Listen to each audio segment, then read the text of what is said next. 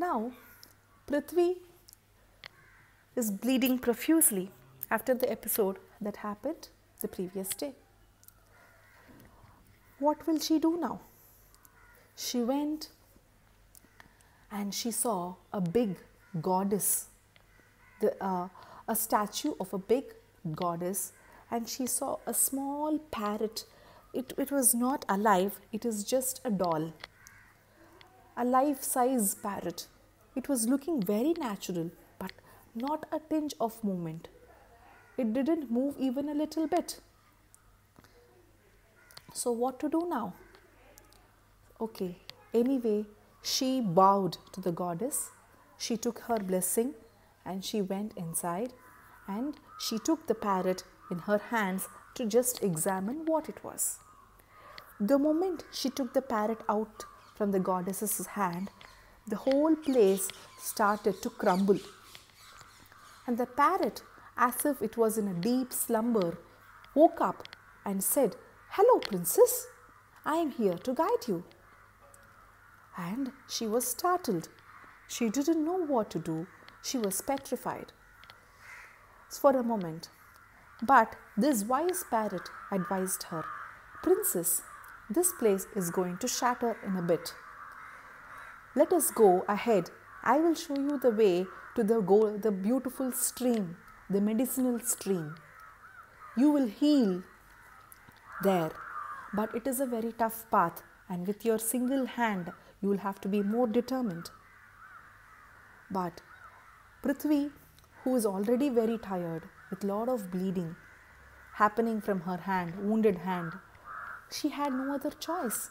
She has to go there, and she had to rush also.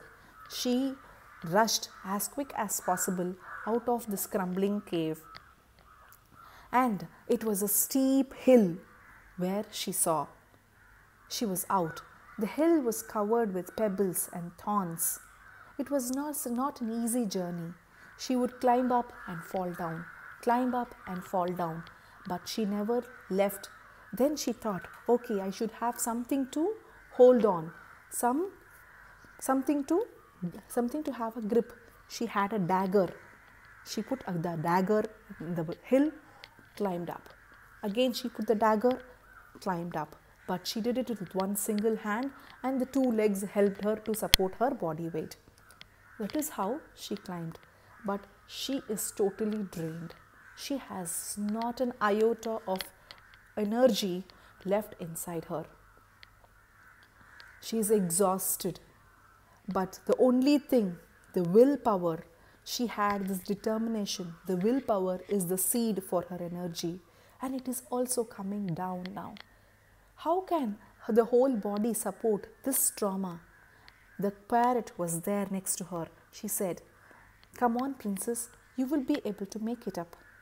Come on, it is only few yards away. Come on, let us do it together. And it is your quest, you will have to complete it. I can see it in you." These are the motivational words given by the parrot. And she felt it comforting. And she tried to move on. And the parrot said, "You should have something. You do not have any energy. You should try and eat something." So it searched for something in the sachet, and it got some fruits for her. It fed her.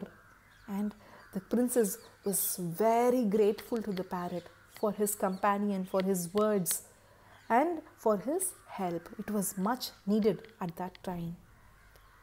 So when she finished her small fruit, she was able to get back.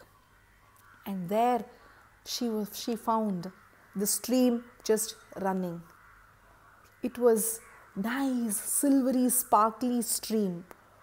Then there was an aura which was giving nice, positive vibes. The queen dragged herself, pulled herself to that place. The moment she set her legs on the banks, all the pebbles became very soft like river sand, and there was lush greenery everywhere. She couldn't understand whether it is her imagination or is it a mirage. But she was, as the moment she puts her legs on the grass, She could feel the cool breeze on her face. It was a beautiful experience, but alas, when she was near the stream, she almost fainted. She was dropped on the stream, and few moments later she woke up. She didn't know how many hours she passed out there, but when she woke up, she saw, to her surprise, she was completely healed. There is no trace of any blood stain. She had her hands back. There is no uh, any strain in her body. She is fully rejuvenated. And the magic of the water, it is really a magic, the water. So she filled it in her bottles. She had bought few bottles in her sachet. So she filled it, 2-3 bottles she took, and she filled it and kept it inside her sachet. And then she moved forward.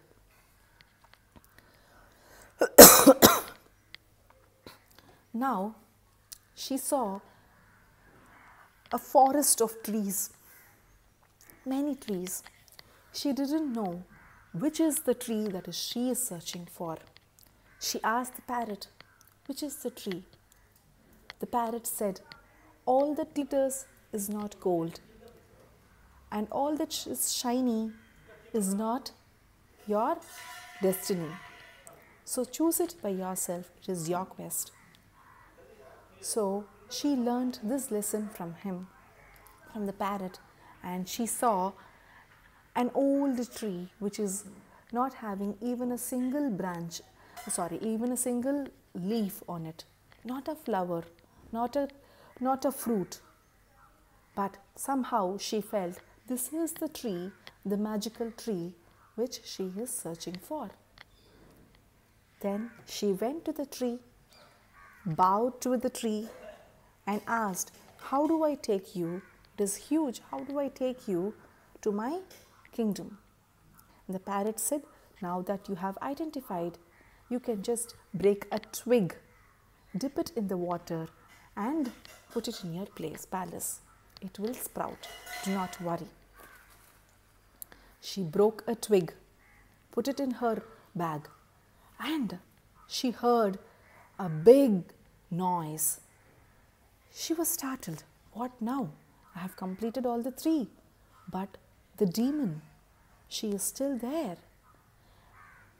She could not see, but her hearing capacity is wonderful, very sharp ears for the demon.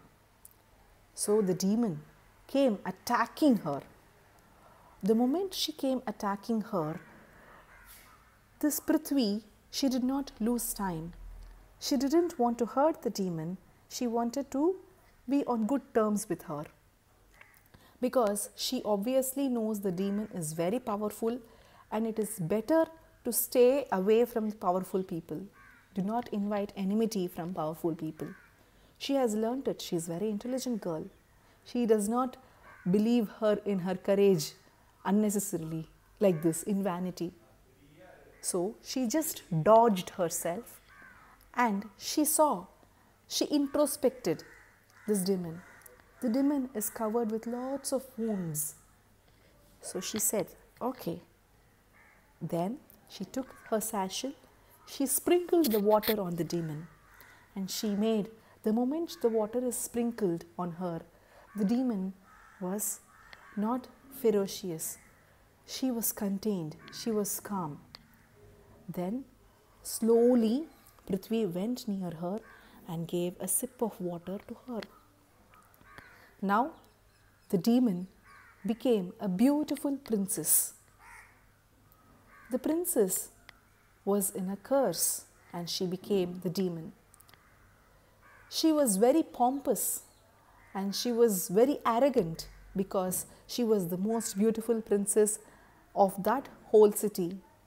And her arrogance has brought destruction to her own kingdom. And she became the demon.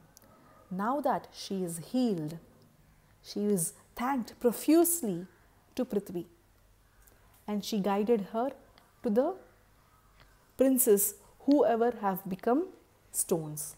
Now Prithvi sprinkled the water on all the stones, and to her amusement, all of them became young princes and princesses of every kingdom, many kingdoms. She got back her brothers too, and all of the princesses were very thankful to Prithvi that they were saved by her and lent her their support to become the Samratini. So Prithvi not only became the queen of her kingdom, but she annexed many kingdoms not through power, not through valor, but sheer friendship. This is the story of Enchanted Kingdom. I hope you guys like it. Please like, share and subscribe, and leave your comments in the comment box. I am leaving the description of the previous stories in the description box.